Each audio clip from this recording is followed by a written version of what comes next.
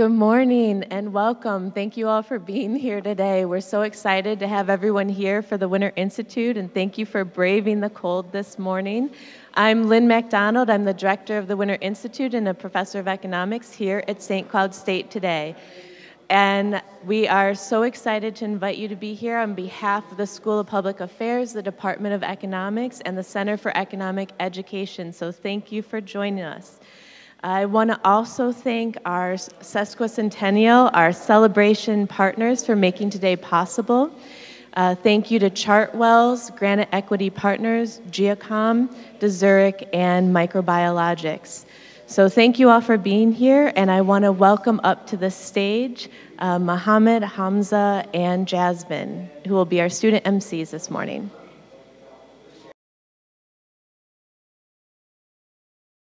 Good morning, guys. My name is Hamza. I'm a business economics major at the School of Public Affairs and an information systems major.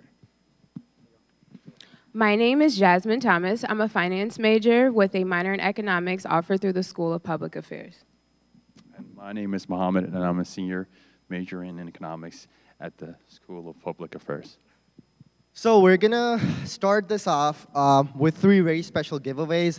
We got 3 T-shirts. The last one is the Winter Institute T-shirt, so you better answer that question we asked. So the first question for the is that the Winter Institute shirt? Okay, okay. So who can tell us which Winter Institute is this? Like, how many years has Winter Institute been going on? Okay, no, you're supposed to raise your hand. Okay, raise your hand, and then I'll choose you, and then you get the shirt. Okay, we'll do this again. No professors. Okay, we'll do this again. Which anniversary is our school celebrating this year? You. It's a lot of hands. There you go. He gets the Winter Institute shirt, guys. I'm sorry, you guys were slow. Got it. Jasmine, you ask the next question for the next shirt. Oh, okay. This one is about one of our speakers today. So, what university did Professor Borjas get his PhD? Who wants to choose? In the front. What school? That is right. Yay. Throw her the T-shirt. I'm going to give it to you. You want it? Can you catch? Can we play catch? Good. All right, so for the last question, the last T-shirt, so please be ready, guys. Which university is Professor Brian Kaplan a professor in? Wrong. That's Professor Borjas. Any other people who want to? Yes. Yes, you got it. Thank you. He gets a shirt too. Okay, thank you so much for your participation. Congratulations to all the T-shirt winners. So we'll let Jasmine kick off, and let's get started with the speakers. Okay, great. So again, I would like to thank everyone for being in attendance to the 57th Annual Winter Institute, despite the amazing winter weather that we get here in Minnesota. I know it's great. So again, my name is Jasmine Thomas. I'm a finance major here with the econ minor through the School of Public Affairs, and I was given the great opportunity of introducing our first speaker. He was listed in Politico as one of the top thinkers, doers, and visionaries transforming American politics for telling it like it is when it comes to immigration. He received his PhD in economics from Columbia University and currently is the Robert W. Scrivener Professor of Economics and Social Policy at the Harvard Kennedy School. He is author of several books, including, but not limited to, Immigration Economics, Heaven's Door, Immigration Policy and the American Economy, the widely used textbook, Labor Economics, now in its 7th edition, and a newfound favorite of mine, We Wanted Workers. Professor Borjas' research on the economic impact of immigration is widely perceived as playing a central role in the debate over immigration policy in the United States as well as abroad. He is described as America's leading immigration economist. Please help me welcome to the stage Professor George Borjas.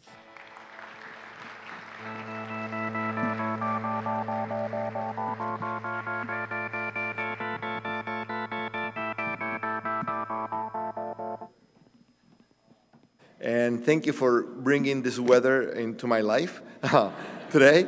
I will go home knowing that I've now been in the coldest day of my life today. So I took a picture of the temperature this morning and sent it to my family just to prove that I've survived a minus 15-degree day weather, okay? Anyway, so what I want to talk about today is immigration. And let me get started by basically telling you the way that most economists would sort of approach the topic, okay? And most economists think at some conceptual, intuitive level of immigration being like trade, okay? And the reason that they think that is that when you import a widget into the US, it's sort of like importing the people who produce that widget, right? Like a widget might take 10 hours of some kind of worker, 15 hours of another kind of worker. You import the widget, it's like importing the labor that these people are making the widget with, except that you're making the widget domestically when you're making the widget in a foreign country when you import the widget, but with immigrants, you're actually importing the people that produce that widget, as opposed to the actual widget itself. And once you think about it that way, then all the costs and benefits for immigration really come from the time that the immigrants spend on the production line to make widgets, right? It's just like the same kind of thing. And in the usual way that economists think about, immigrants have no other role in society, basically. It's they just come in, they go to the factory, they produce widgets, and that's the end of the story. And at least until recently, it was a mantra in economics that trade is good. No matter what, you could never say anything bad about trade. Trade is good. And since immigration is like trade, just importing the people to produce the widget here rather than there, it must follow that immigration is good as well. So that was the usual way that most economists would have approached the immigration topic, and still do, by the way. I think it's all wrong, okay? And Max Frisch, who's a Swiss writer, was reflecting on the Turkish migration to Germany back in the 1950s, 1960s, and he came up with a quip that I think is the smartest thing anybody has ever said about immigration. And that is that quote there in bold: we wanted workers, but we got people instead. And you know, that differentiation between workers and people is really it's really what makes trade different from immigration. And basically what Max Frisch was talking about is that immigrants have life outside the widget factory, and that calculating the impact of immigration requires that you look at basically what it is about immigration that differentiates people from workers. Immigrants, people in general, act in particular ways because it is profitable to do certain things and to avoid other things. Widgets don't have that kind of purposive kind of behavior. So immigrants are different. And those decisions that immigrants make as human beings have repercussions of all kinds. And those repercussions could actually make the impact of immigration much more beneficial than what we would think it to be, or it could make it much worse than what we would think it to be. We just don't know. But we have to take into account that because immigrants are people, they're going to make choices and decisions that can either make the gains greater or that can make the losses much more negative. And just to give you an example of what I mean by that, people choose to migrate. It's not robots that basically migrate. People choose to migrate. Some people choose not to migrate. And that self-selection matters. And it particularly matters when a country might realize that the people that are choosing to migrate to this country, as Obi-Wan Kenobi would say, those were not the people we're looking for, right? I mean, the fact of the matter is that there are some people that the country might welcome, some people that the country might not welcome, and it really matters in terms of the impact which people chose to migrate. Even from Mexico, for example, only 10% of Mexicans have come to the US. 90% have chosen not to come to the US. Now, you could say it's policy, it's hard to move, and so on, and that's true. But think of Puerto Rico, for example. In Puerto Rico, about a third of the people have moved out of Puerto Rico into the US. There are no legal restrictions to move from Puerto Rico to the US. And surely the third who moved are different from the two-thirds that didn't move. And the impact of that migration will depend on which third and which two-thirds we're talking about. So that's one problem that we need to consider when we talk about the impact of immigration.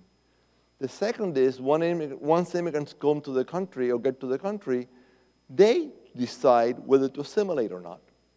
Assimilation is not something that happens automatically. Just think of learning a language. It doesn't happen just because you're floating around the air, and picking it all up. You have to work at it. You have to take lessons. You have to practice it.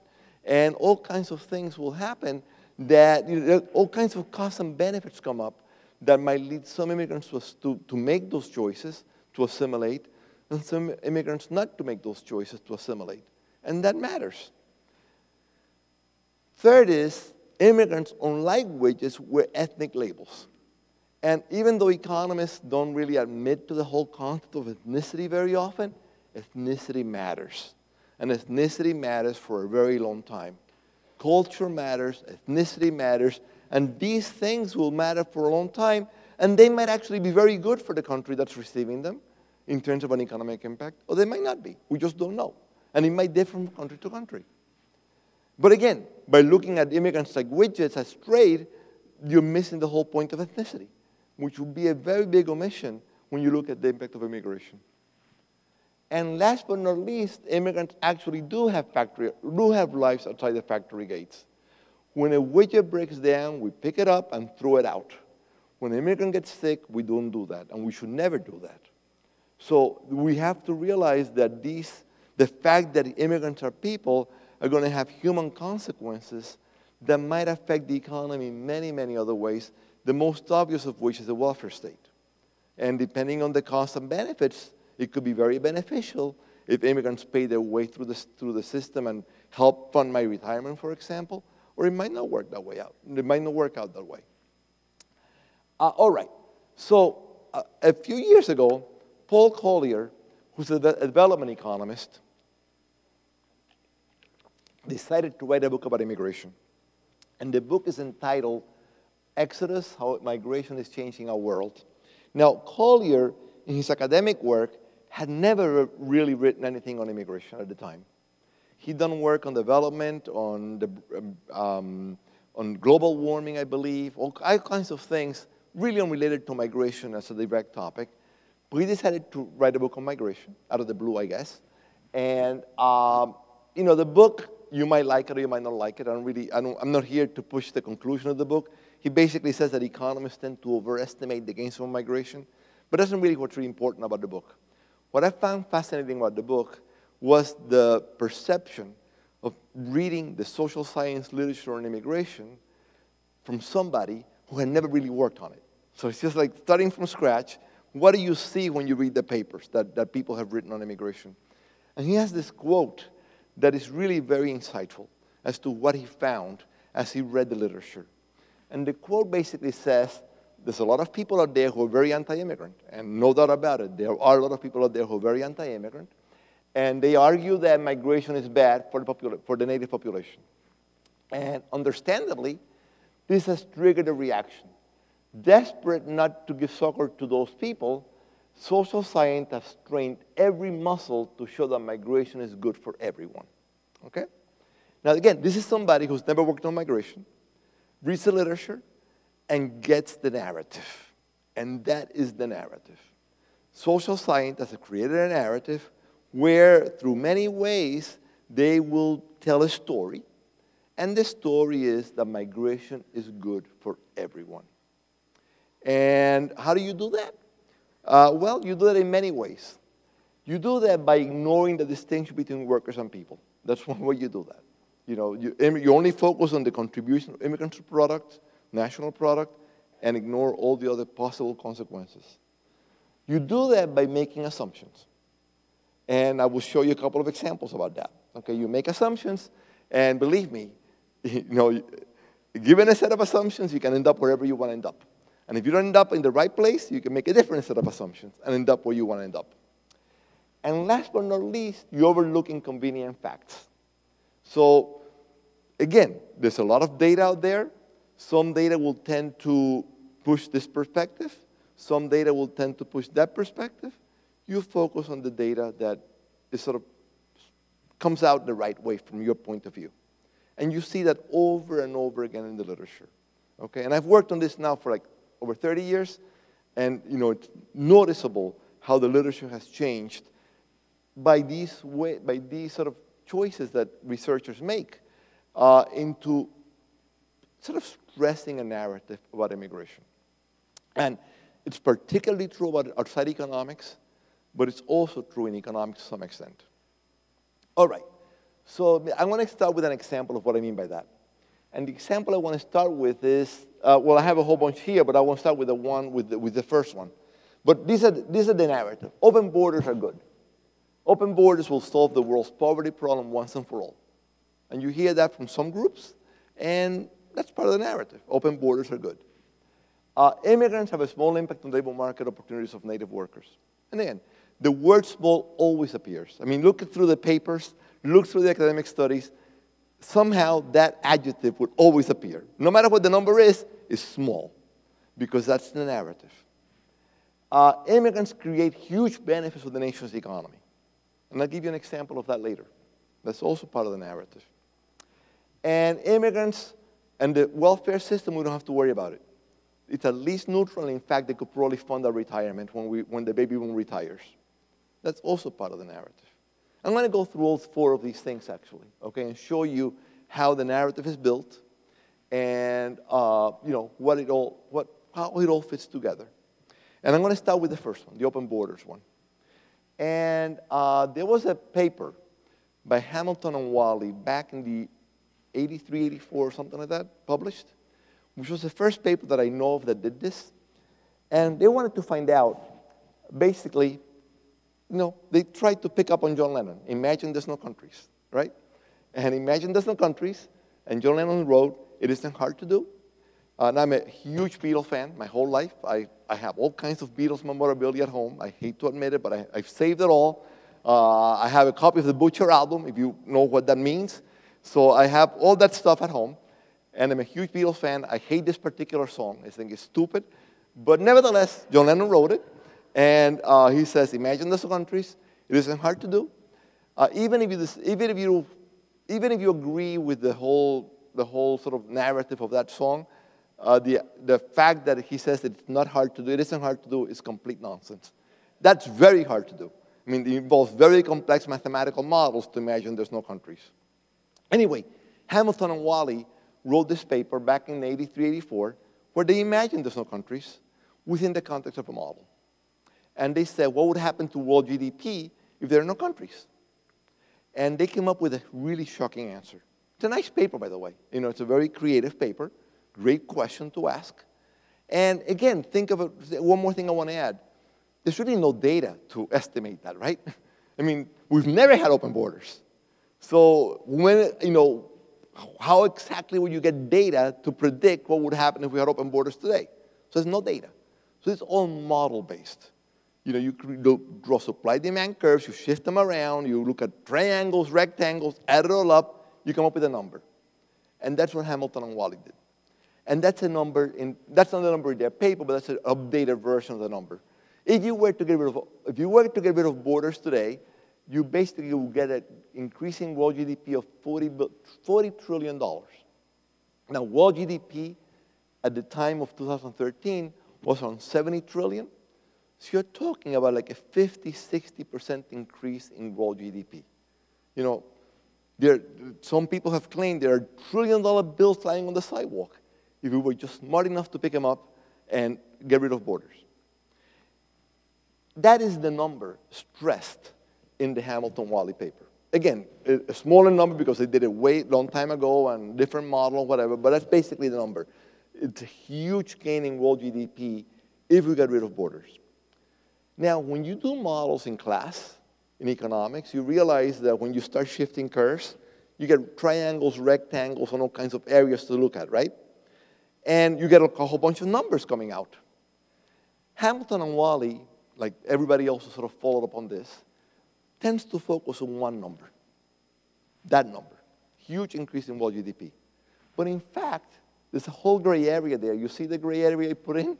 That hides other numbers that are sort of ignored. So I'm going to open up the little black box and show you all the other numbers that are ignored by everybody else. And these are all the numbers that are ignored, okay? And I want to focus on the second number.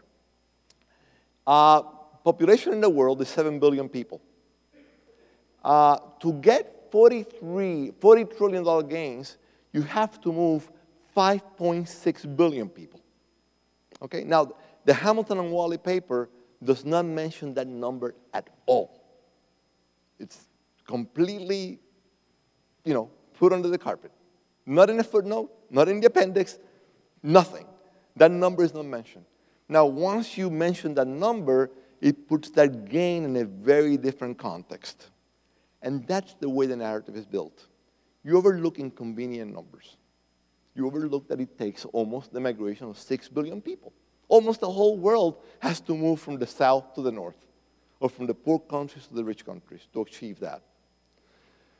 And there's also a huge wage change, right? You're going to equalize the wage. There's going to be huge gain for the people in the south, a huge drop for the people in the north. That's also ignored. And one last thing I want to point out is that the original Hamilton-Wally paper ignored the fact that you just don't move people around for free. You have to pay something, it costs something to move. But the fact of the matter is that if you even take account of migration costs, it's still 28 trillion. It's a huge gain. But now, by the way, I'm not asking you to believe any of these numbers. This is a model. And I can change assumptions any way I want. And that's what I want to do for you. To sort of show you how sensitive these things are to whatever assumptions somebody chooses to make. And believe me, in the immigration context, it's so politicized that the choice of assumption should be examined very, very carefully. Because it's not random. They're not random assumptions people make. Okay? So just think about it. Can you really expect to move 6 billion people and have the North, the rich countries, unchanged as a result of that? Or will there be externalities that make the productive advantage of the North, less than it used to be? So again, you can play games. And I do that in the next slide. I can say, suppose there are no spillovers, or suppose there are spillovers. I can make that positive number of 28 trillion into negative very, very quickly by changing assumptions. Now, again, I'm not asking you to believe any of these numbers. What I'm asking you to sort of realize is that all these claims of all these gains are based on a model that people have cooked up and made assumptions about. And if you make this set of assumptions, I can come up with another set of assumptions that will lead to exactly the opposite conclusion. So there's nothing here that's really scientific. It's all playing a game, imagining, in the John Lennon's words, with assumptions that a researcher imposes on the model. Okay? Now, I'm going to keep showing you that over and over again. Let me give you the next example I want to talk about, supply and demand. The laws of supply and demand. Supply of oil goes up, the price of gas goes down. Few people here would disagree with that. We've now lived through enough OPEC kind of events and, short the oil supply being cut off and stuff like that, that we all know that to be true, intuitively. Now, what I want to show you is a quote by Paul Samuelson. If you are my age or a little younger and you went to college at the time of the baby boom, the Paul Samuelson textbook would be the book you would have used in Econ 101, okay? I used it, and I know that people now use something like Mankey or something like that, but Paul Samuelson's textbook would have been the one you use in Econ 101 back then. And what I did was to go to the textbook edition published in '64. And I chose that year on purpose, because 1965 immigration policy in the US changed, which led to the regime we're in now. Much larger immigration, family preferences, all that stuff, that law passed in '65. So Samuelson is talking about a world that's very different from the world we live in today. Okay? A different immigration policy. And he says, in '64, after World War I, laws were passed that limited immigration, which is true. Remember the big migration wave in the early 1900s? Ellis Island, the usual movie that shows up like that? We reacted to that by cutting immigration in 1924 or so. And only a trickle of Americans have been admitted since then, which is true. Between 24 In 1965, there was very little immigration to the US. Now, Paul Samuelson is one of the premier economists of the 20th century. Somebody asked me last night what's my favorite, the most influential book I've ever read, and my answer was Nozick's Anarchy, State, and Utopia, which is true. But if somebody were to ask me what's the second most influential book you've ever read, I would say the first half of Samuelson's Foundations of Economic Analysis. I mean, that really showed to me the way that economics should be made when I was a graduate student, okay? And anyway, so Samuelson is not somebody so it's somebody who knows economics really, really well. That's what I'm trying to say. And he says, by keeping labor supply down, immigration policy keeps wages high. Supply and demand. Same thing as the price of oil kind of stuff at the beginning. Now, let's suppose we take Samuelson's words and change them slightly to the way the world is today. He would then have written saying something like, after 1965, laws were passed that severely or that greatly liberalized immigration, which is true. A huge number of immigrants have been admitted since then, which is also true. By keeping labor supply high, immigration policy keeps wages low. You go out in public today and say that, and the Twitter mob will be after you in 5 minutes. And you might lose your job by the end of the day. Okay? So despite the sensible intuition behind this, that prediction is highly disputed in the immigration context. Now I'm going to show you a couple of examples.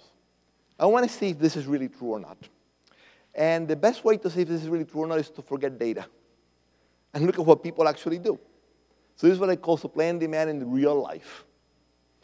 And in September 2006, George Bush was trying to push through an amnesty of undocumented immigrants. And to show his sort of like credentials in this field, he put immigration enforcement at a high level. And a lot of firms were, raided at the time. This is all from the Wall Street Journal, by the way. This is all from the Wall Street Journal article published about this particular event. And in September 2006, in Labor Day weekend, that enforcement action led to the raid of a firm in Georgia called Kreider, which is a chicken processing plant. During Labor Day weekend, 75% of Kreider's workers were either arrested or disappeared. So just imagine, Kreider is, on Friday, all these chickens, processing chickens. The raid comes in on Labor Day weekend. By Tuesday morning, Kreider has lost 75% of its workers. What's the manager to do? I have a quote there from Samuel Johnson, which is one of my favorite quotes too. And it says, when a man knows he's about to be hanged in a fortnight, it concentrates his mind wonderfully. And that's what this manager did. The fact that you have no workers to open up on Tuesday morning, and the fact that you have all these chickens to be processed that will go to waste unless and lose a lot of money unless you take care of it, what do? Well, what you do is you put an ad in the paper. And that's the actual ad in the paper that came out in the local paper. And look at the headline in the ad, increased wages. Not lower wages, not we have all jobs available, we're paying you more. That's what they're trying to say. Supply goes down, wages go up. And that's supply and demand in real life, okay? Another example of this, Mariel. Okay, I got involved in this 4 years ago now, and I wrote a paper because the Mariel influx into Miami in 1980 let in a lot of low-skilled workers. And the original paper, and this is a wonderful paper by David Card, very influential paper. And he had looked basically at the average wage or the wage of particular groups, but he had never really looked at the low-skilled wage, which means that he really maybe had missed a point. Because most of the Mariel refugees were high school dropouts, something like 2/3, a little bit under 2/3, I think, were high school dropouts. So I woke up one morning and I said, well, what happened to high school dropouts? And this is what I found. This is what happened to high school dropout wage in Miami as a result of Mariel. And I defined, and the sample I looked at is male non-Hispanic high school dropouts who are prime age, 25-59. In labor economics, you pick that sample up, and nobody will bat an eye. sort of a standard sample people tend to use. I've used it in many of my papers, actually, okay? And no, needless to say, this is a very different pattern of the wage in Miami than what David Carter found. And this topic has now become so contentious that as a result of this paper, there's like a little resurrection of Mariel research with paper after paper seeming to come up every other day. Okay, and a lot of the papers have very conflicting answers. And I want to show you what I mean by that. So 3 months after my paper came out publicly, another paper came out where they looked at a different sample. And you can basically see the left panel is my paper, non-Hispanic, men age 25-59.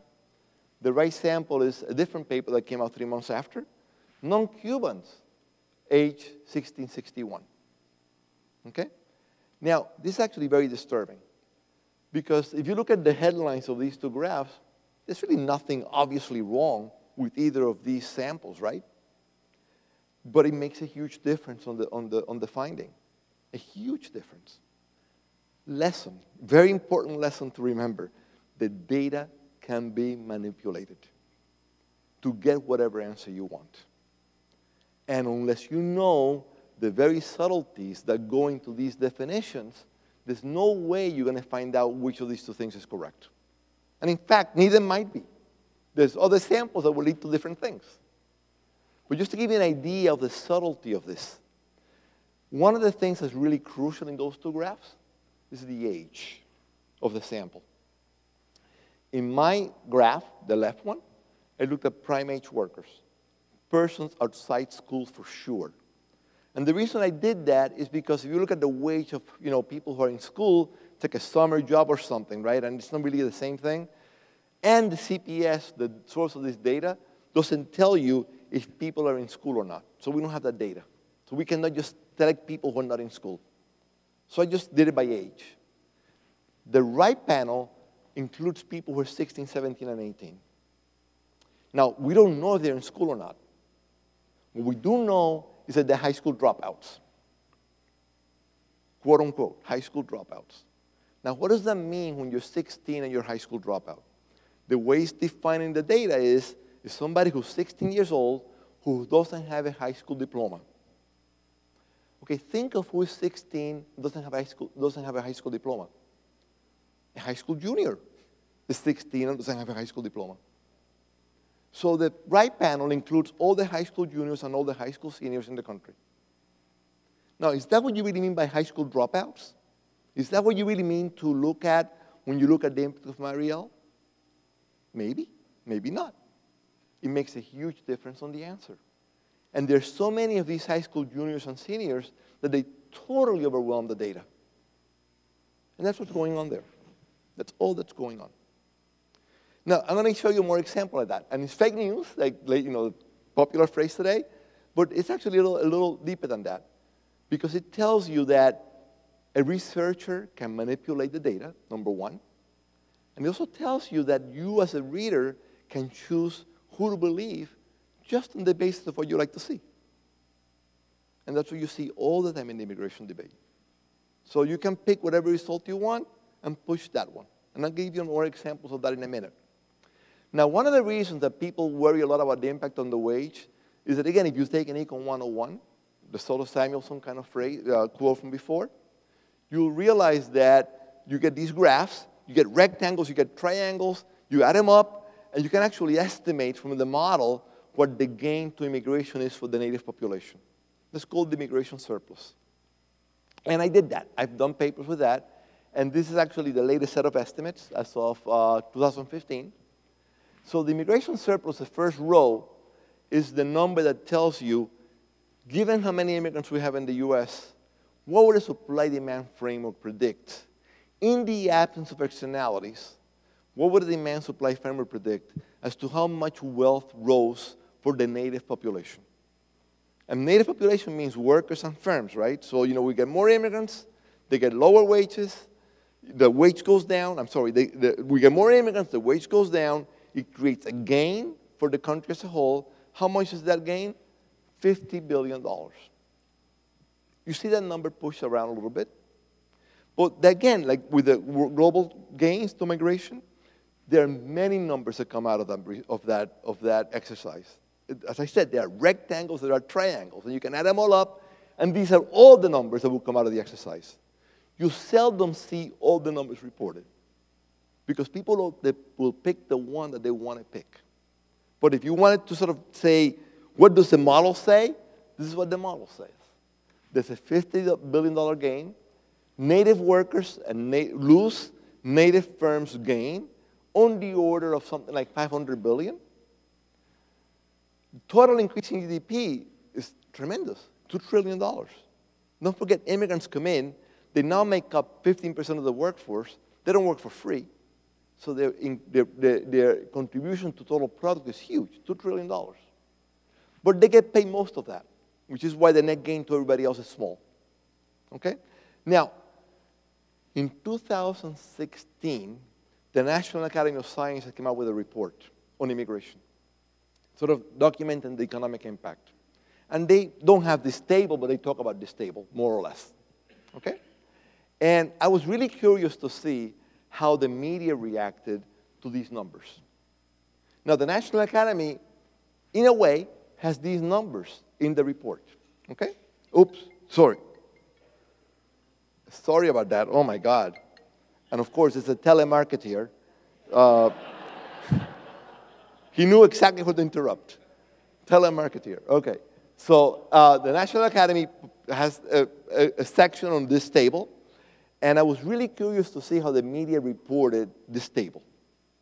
So the day after the Academy report came out, or the week after, I started searching the web to see how different people reported it. And I have 3 screenshots. And don't forget one more thing. If you're going to report this honestly, whether you believe the exercise or not, don't forget, this is all a model, right? So it's totally plausible to say I don't believe it. There's nothing wrong with saying that.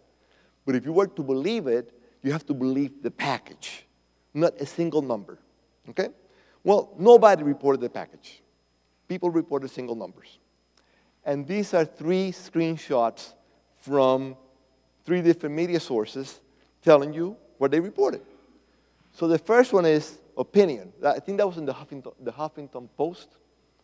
And it says 2 trillion reasons why immigrants make America great. So what they're basically saying is, look at this table and look at the 4th number. Total increase in GDP, $2 trillion. It's true. You can't say it's false, it's true. The second one, I think, was from Breitbart. They said National Academies hides the $500 billion immigration tax in 495-page report. Now, why do they hide it? They actually have it in there, but one of the little things, one of the tricks you see in immigration is that when your number looks too bad, you don't report a number, you report a percent. So you don't report 500 billion, you report a percent, and then the reader has to get an envelope, do a little back of the envelope stuff, and multiply, the percent times whatever, and you get 500 billion. But it's in the report. If you wanted to get a pencil and do it, you can do it. It's reported. And the bottom one is from the New York Times. And the bottom one reported the $50 billion gain, basically. Okay? Now, I call it fake news, part 2. Again, it's very subtle. Each of these statements is correct. Each of these statements is also false, right? Because it's correct, but incomplete. The correct story is this. And depending on how you want a narrative to go, you will pick a number and ignore all the inconvenient facts that go with that number. And this is the whole package. There's nothing else to be had out of this model. You can complicate the model and in a million different ways, but if you stick to the simple split-demand framework, this is what it tells you. And now you can then use your ideology to push whatever story you want. Okay? All right, one more piece of fake news. Immigration and welfare. And I actually love doing this graph. I do it in my class, when I do an immigration class. And the reason I do it in class is because I can basically cook up this graph in like 5 minutes using the CPS data in class, in lifetime. And it's always a shock to students to sort of start with the same data and see manipulated in a way that you end up with different answers. And Since 1994, the current population survey has basically provided information on whether you use welfare or not. And in this graph, by welfare, I mean food stamps, cash, or Medicaid. There are many other things that go into welfare, like housing and stuff like that, but to make it really simple, just focus on those three. So by definition, you're on welfare, quote unquote, if you get cash, food stamps, or Medicaid, okay? And one of the questions that's really important in the immigration debate is, do immigrants use welfare as much or less or more than natives? And this is all the same data, by the way. This is the CPS since 1994. If you look at it one way, you get the graph in the left panel, which basically says immigrants use a lot more welfare than natives. If you do it the other way, you get the graph in the right panel, and it says it doesn't really matter. It's the same. How is it possible to get two totally different graphs from the same data? And here's where you have to read the footnotes and what the assumptions are and the way the data are manipulated. So let me give you the story behind the left graph. Suppose you're an immigrant woman, a young immigrant woman. You come to this country by yourself. You meet a significant other, and that woman and the significant other have children, say 3 children, and a few years later you're a single mom with 3 kids. All these kids were born in the US, right? Because you came without kids, met this other, have 3 kids. In the left panel, the way you do these things in the program is to say I have an immigrant family, and if this mother is poor enough with all these children, she'll qualify for cash and Medicaid and food stamps and be on welfare. And therefore, this household is on welfare. And this household, because the household head is immigrant, will be an immigrant household. And that will be the way you define households in the left panel. You have immigrant households, you have native households. If the household receives assistance, you end up in the column, yeah, you get welfare. If it doesn't, you don't. And you can see when you do it that way, the gap is actually quite large. Something like, I don't know, what is it, like 37% or something like that of immigrant households are on welfare, right? As compared to only like 25% of native households. And in fact, if you do this on better data, there's a data set called the SIP, the Survey of Income and Program Participation, which is designed specifically to measure welfare use. The numbers for immigrants are way bigger, something like 45% or something like that, okay? So that's what you get in the left panel. But I can also put a different hat on and come with the right panel. And in the right panel, I'm not going to look at the household. I'm going to look at the person. And you have an immigrant. Suppose, take this household again. This household is on welfare, right? But now you have a household where an immigrant gets welfare and 3 native-born kids get welfare, right? I'm going to count now at the individual level, you end up with 4 people. One of them ends up in the immigrant column, being on welfare. 3 of them, the kids, end up in the native column, being on welfare. And you get a completely different answer. Because you've moved a lot of the kids or the descendants of an immigrant but born in the US into being a native on welfare. Now, I'm not here to defend which of these 2 things is right. But again, it's a subtlety. And depending on who you read, either the subtlety is stressed or not. Right? Depending on what story you want to push out. Either you say, well, the household level, and I'm looking at the descendants of that immigrant, or I'm doing it at the personal level, and I'm going to treat the kid that was just born from an immigrant as a native, even though he's on welfare, but he'll be counted on the native column. And depending on what you want to do, you can say whatever story you want to say. Immigrants do use welfare more, or they don't use welfare more. I mean, I wish I could bet every time I read a report on welfare and immigration, because I know what the answer will be. And I know that the answer will depend entirely on whether whoever wrote the report wants to look at it at the household level or at the individual level. And it all depends which story you want to tell. And again, I call it fake news. It's not really fake. Both of these things are true. They're both replicable. I mean, I could do it for you in 5 minutes with my laptop, really. It takes almost no effort to recreate these graphs. But it's a conceptual subtlety that requires thinking and that people often hide when they report the news. Okay? Now, the National Academy did, the study I mentioned earlier, also did a lot of stuff on welfare. And again, I'm going to show you how different assumptions will lead to different answers. And I'm going to skip this. Well, I won't skip this, actually. The National Academy, the report, had 2 chapters, actually 3 chapters on welfare and immigration, the fiscal impact. One focused on the short run, one focused on the long run. Let me talk about the short run first. So what they did was basically to add up how much taxes immigrants pay in a year.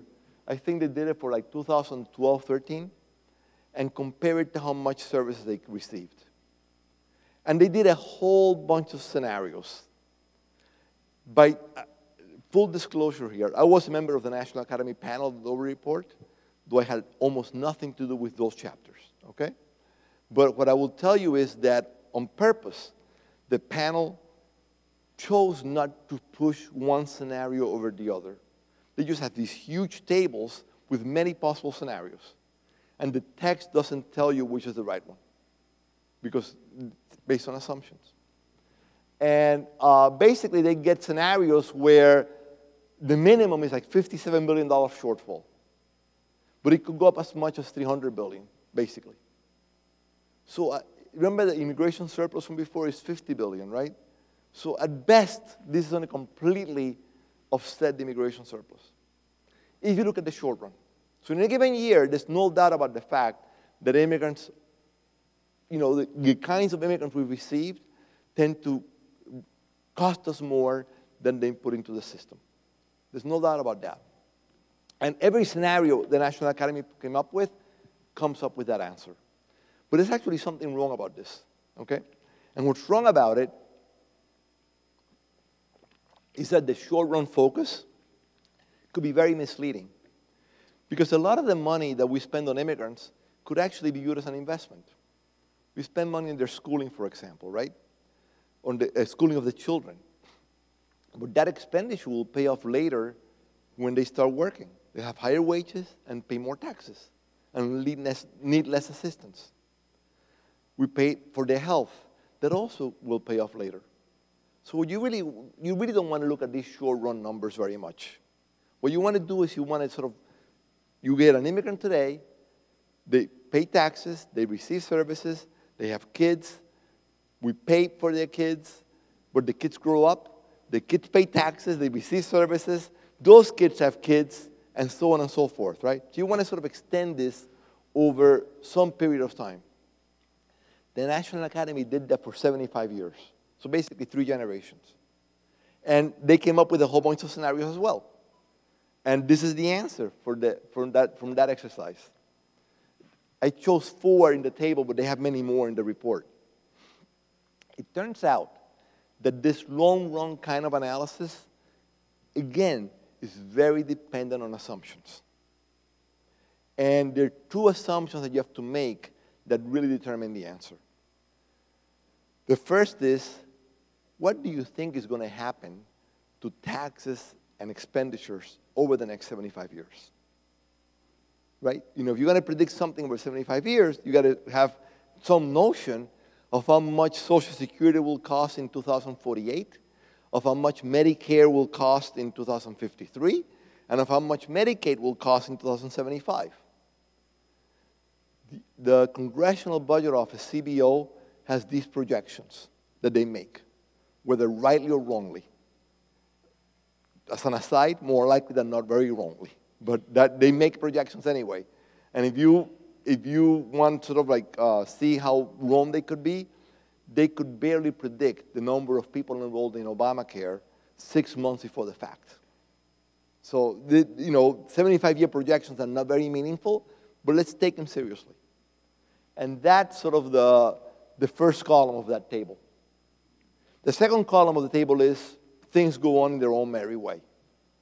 You know, whatever we've seen today, we're going to sort of interpolate that into the future, and that's what it's going to be. That's one assumption you have to make. What does the future look like? The second assumption you have to make is, what happens to the cost of public goods when you let immigrants in? It's certainly true that if you let one immigrant in, the cost of providing fire protection to my neighborhood doesn't change at all. That's what public good is. But what if you let 41 million immigrants in? Right? It's not so clear anymore. So we don't know what's going to happen to public goods and the cost of public goods. So they made two assumptions about that. One is immigrants don't increase the cost of public goods, or immigrants increase the cost of public goods on average, like everybody else does. So it's the average cost versus marginal cost kind of distinction. And you can see the four numbers. Depending on the assumptions you make, you can either, the present value of an immigrant being admitted could either be $58,000 more in revenue than the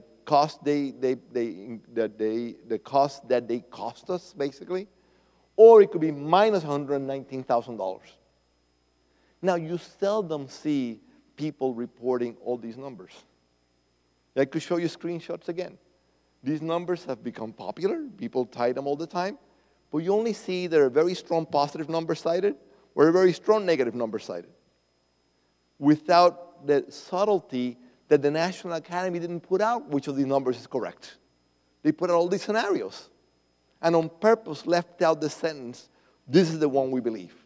Now, different people in the panel might believe different numbers, but there's nothing official about which number is there because there's nothing you can do to select among these things. We have no clue of which of these scenarios is really correct. We have no clue. And what this, again, tells you is there's a real crisis in the immigration literature. People can manipulate the data in ways that lead to completely different answers. And the manipulation is very subtle and seldom stated out properly. Okay? So if one were to look at all this and say, what do we really know? You know, you'd be hard-pressed to say we know this for sure. It depends on assumptions. You'd be very hard-pressed to actually conclude anything without getting into the subtleties of what drove you to that result. Now, having said all that, let me conclude by pointing out again about the surplus and the cost. Basically, you get if you believe the numbers, if you read the models, you get a $50 billion surplus from immigration today. If you believe the National Academy's short-run numbers, the shortfall in taxes are at least that much. So the best you can say is that immigration is a net wash for the U.S. as a whole, on average. But it doesn't mean it's a net wash for everybody. Some people gain, some people lose. And if one were to ask me, what have I really learned about immigration over the last 30 years, is that it's probably not that important on average. But it's really important for some people. Some people really gain a lot. And the people who really gain a lot tend to be people who use immigrants. And by using, I mean either employ immigrants or buy things immigrants produce. People who lose a lot, people who compete with immigrants. Sort of going back to the Samuelson, the Kreider ad that we saw before. You compete with immigrants, you're not going to be very happy. And that leads us now to a very difficult policy choice. Because what does this imply about policy? Well, it all depends. Immigration is not an unmitigated good. It is good for some people. It is not so good for other people from an economic perspective. There are moral issues, there are humanitarian issues, all kinds of other issues that come into the picture. But focusing solely on economics, it is very hard to use the literature to push a particular answer. Because the answer is not really there, and the best you can do is, well, you have to weight which people you care about. And this is sort of the last slide I want to point out. Who are you rooting for?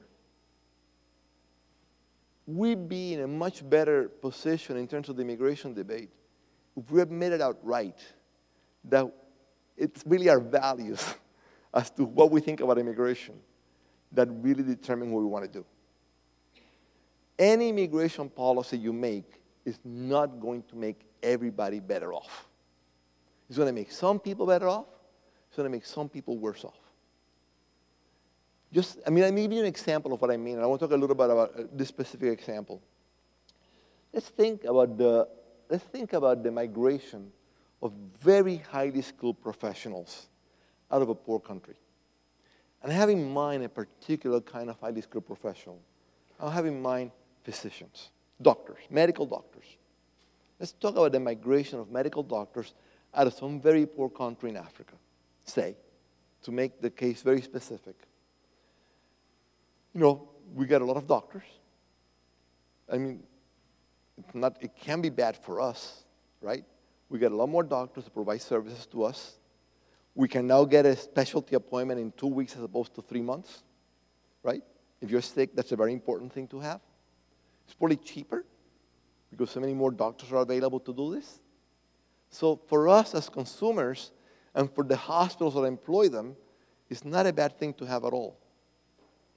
Now, the doctors who are here already won't like it, right? You know, they want you to wait 3 months because you'll know you'll value them that much more and willing to pay them that much more.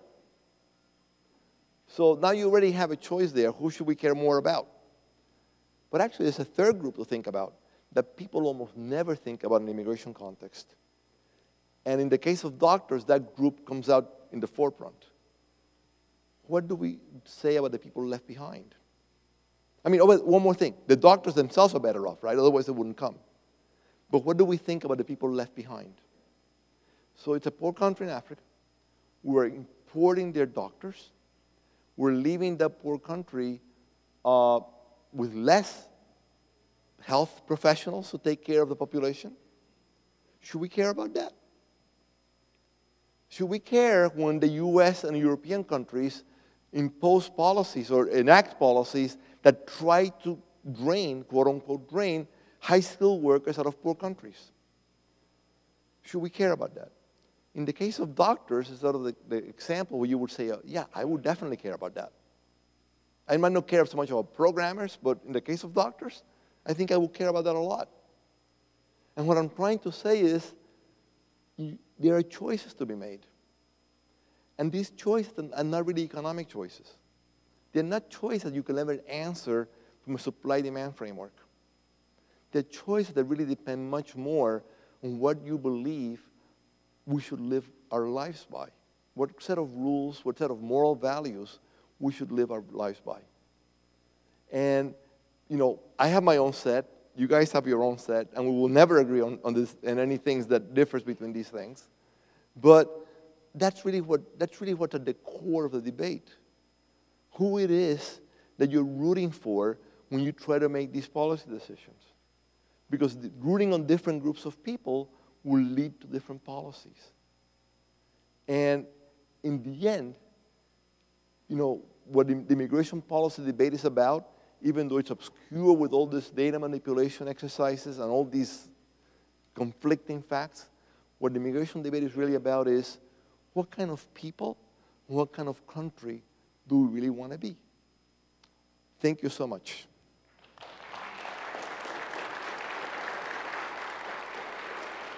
And I'll take a few questions now, if there are questions.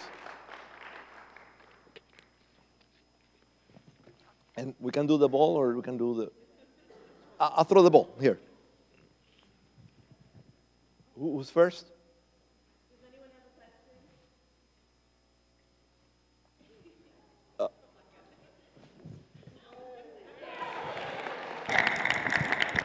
I played catch many times with my kids when they were small. So, yeah. Oh, so you saying you're the good one? Oh, talking the ball, please. Yeah. Hello? Oh, Yeah. yeah. You saying that you're the good one throwing out, and not me, that I'm the good one catching up.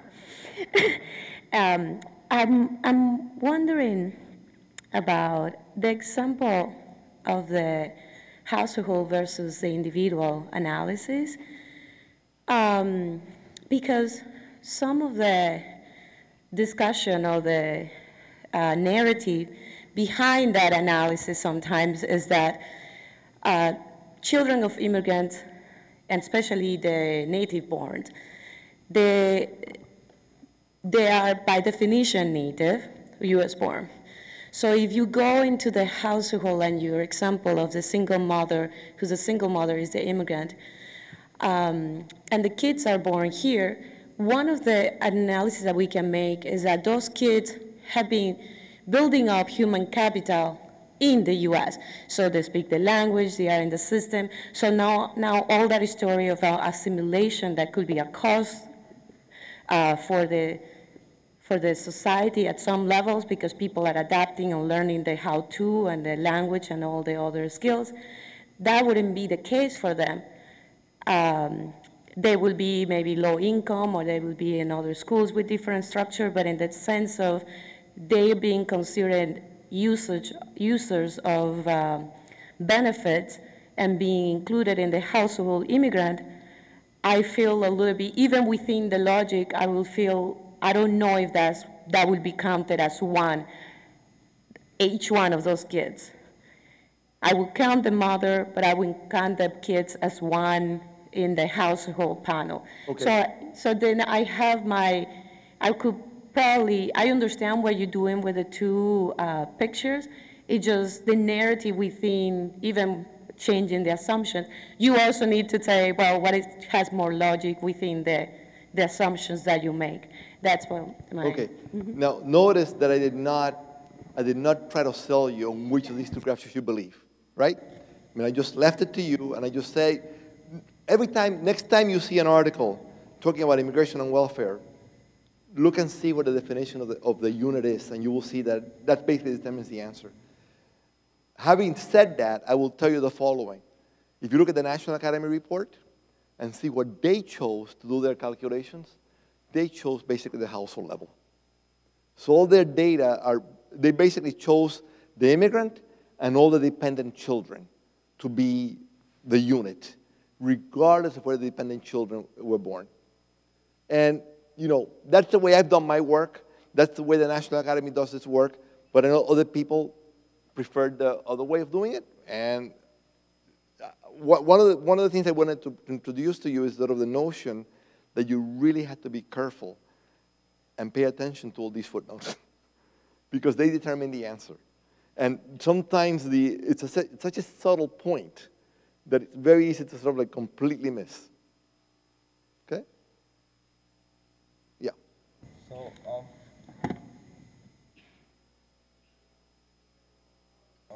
that's what I was going to do. So as much as we all like playing catch the ball, we're actually going to use this mic for Q&A because we don't think the voice in that is pretty good. So any other questions?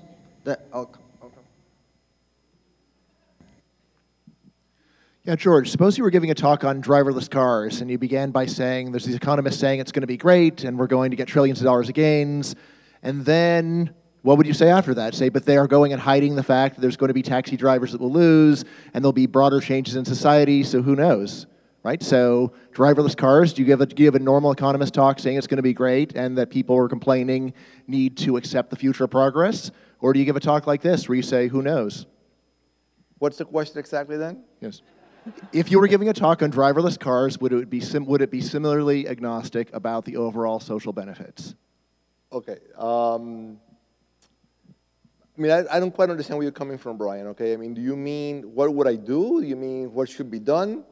Well, where I'm coming from is you've got estimates of general benefits, and rather than doing the normal economist thing of saying, we need to focus on the overall effects on production and remember that distributional effects in the long run are not that important. Yeah, look. Yes, so again, the Robert Lucas point of the thing we should be focusing on is overall economic growth and productivity, and that distributional effects and focusing on them are one of the great plagues of the world because it undermines the progress that we've seen over the last 200 years. Yeah, look, there are short-run effects, there are efficiency gain effects, there are distributional effects, there are long-run effects.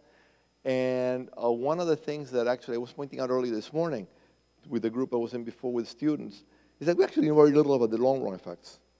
Like, a lot of the stuff that I talked about in the labor market, might not be all that relevant. Like all these gains could actually disappear in ways just because capital is adjusting over time.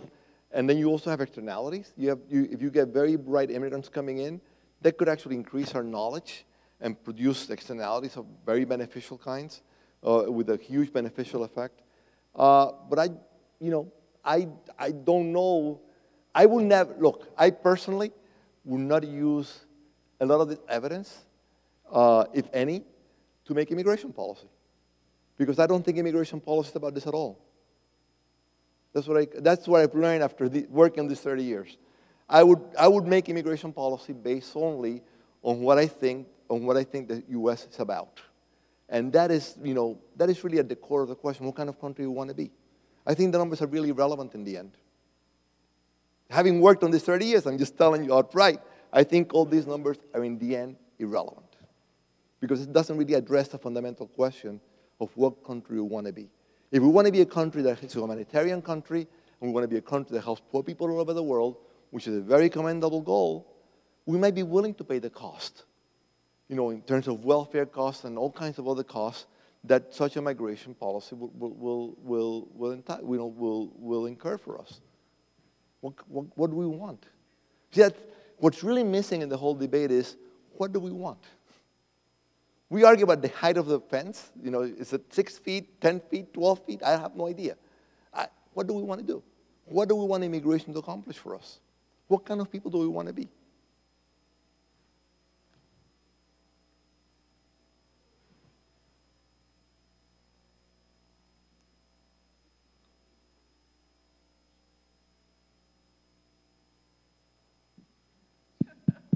There we go. So I'm over here. My question is, what advice do you have for local policymakers who are really entrusted with making some decisions, not only, well, forget the national level, but on a state level here in Minnesota and on a local level here in our greater St. Cloud region? These folks are not economists. So what advice would you have for them as they contemplate these decisions? Right. That's a really terrific question, okay? Everything that people tend to do at the national level, and you get these, numbers, trillions, billions at the national level, when in fact, we know that immigrants tend to settle in a very small number of places. I forget what the exact number is, but I think something like 2/3 of immigrants are in 5 states. And something like half of immigrants are like in 10 cities or something like that. So at the local level, whatever you see these numbers are, if you believe them, they would tend to be really, really magnified. The fact of the matter is that until recently, immigration really wasn't spreading out over much of the country. It was affecting both beneficially and not beneficially a very specific number of places. What do you recommend for policymakers at the local level? Well, there really isn't much you can do. The Supreme Court, back in the 1870s, decided immigration policy was a federal thing, not to be disturbed by local action. So national policy set policy on how many immigrants we'll admit and which kinds of immigrants we will admit, and immigrants choose to settle here and not here. We don't have a policy mandating immigrants settle in particular places. They settle wherever they want. And they usually settle in places where there are other immigrants. And those are the cities that will be either the beneficiaries or bear the cost of whatever it is the migration flow tends to create.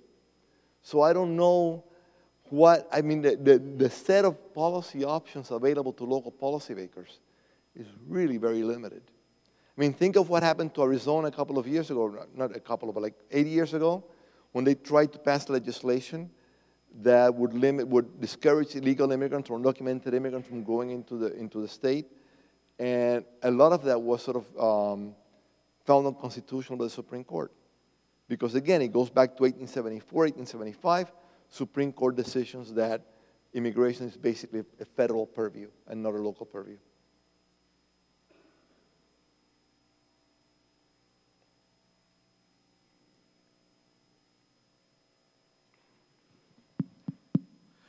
Hello.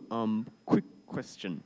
So let's say I am a student and I want to write a research paper on the benefits or costs of immigration. And as you showed, there's a lot of different numbers that can be skewed in a way that would reflect the researcher or student's personal views. Is there a way to get data and present it in a way that removes that form of bias? The honest answer is I don't know. I'm sure there must be a way. There must be administrative data on that.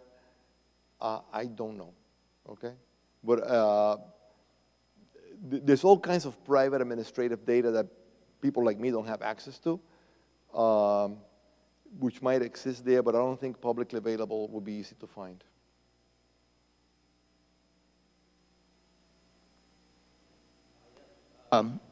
It seems to me that there might be an elephant in the room in terms of the beneficiaries, and that is the large employers who want low wages.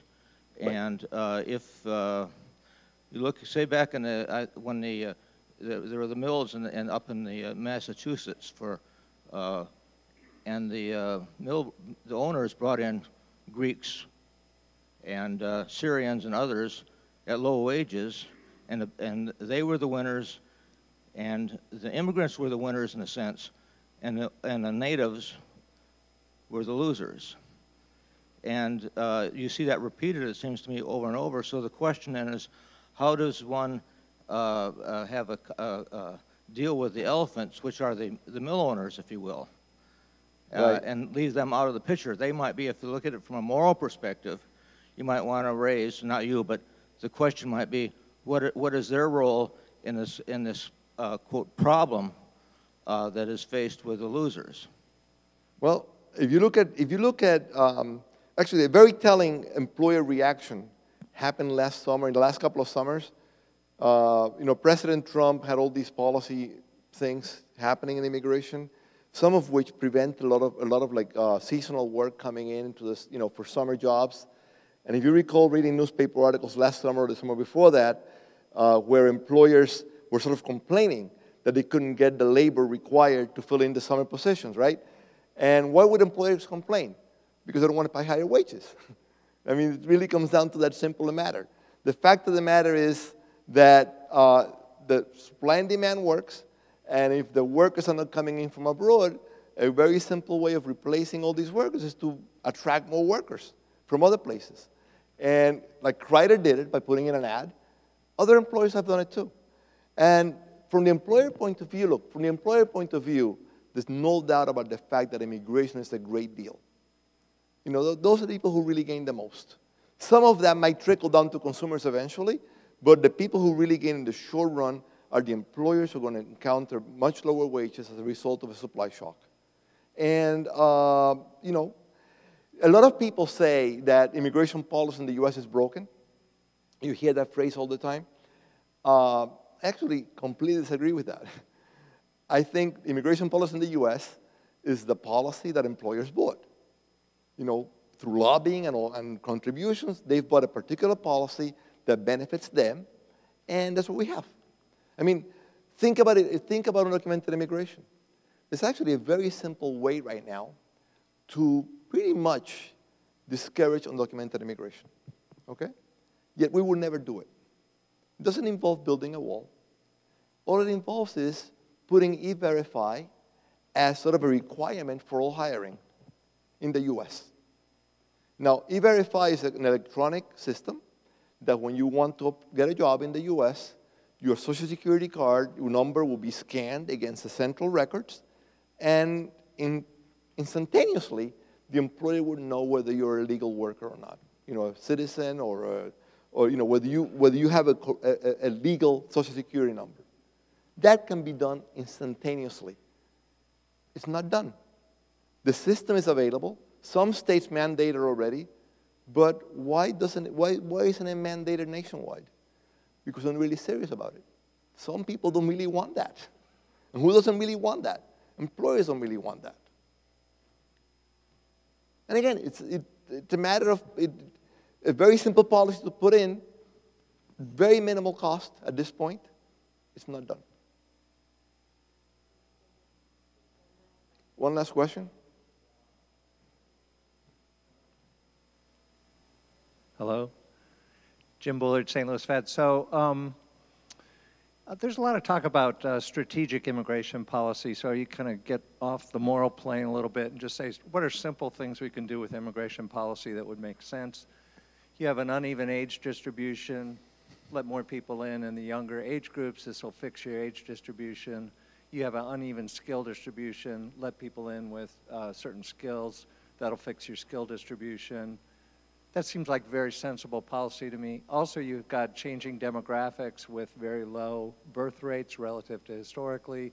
So get your population growth rate and your labor force growth rate to be where you want it to be, let's say 2%.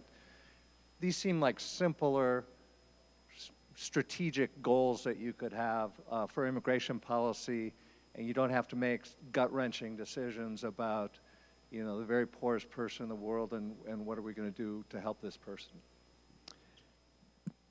There are simple policies, given that we agree on the goal of immigration policy. And the presumption under your question is that the goal should be some kind of economic gain, right? If you're going to start picking up skilled people versus unskilled people, and a lot of that's usually motivated by the fact that skilled workers are better in some sense, I actually personally don't really know if that's really the correct objective function. I mean, believe it or not, I'm actually very romantic about immigration, okay? Even being an immigrant myself. I tend to see the U.S. as a magnet to help a lot of people all over the world live the American dream. And skills have nothing to do with that. So from my personal point of view, I will completely disagree with having an immigration policy that targets this group by skill versus that group. Now, having said that, if you look at it from an economic point of view, despite all these disagreements, there's actually one thing that all these numbers agree on. And that is high-skill immigration is better for the U.S. in an economic sense than low-skill immigration. There's just no doubt about that. Now, whether we should do that or not is a different question altogether. I personally would say, no, we should not do that. But there's no doubt about the fact that economic-wise, the gains from high-skill immigration would dwarf many, many times whatever gains we would have from high-skill immigration along all these dimensions. The fiscal impact will be very beneficial. They will pay for our retirement. The labor market impact will be very beneficial because they could actually introduce externalities. They could bring in knowledge that we don't know. The production frontier will shift out. So you can go argument by argument. There's no doubt about the fact that economic growth will be much faster if our immigration policy was highly selective on the basis of skills. Whether we should do that or not is a completely different question.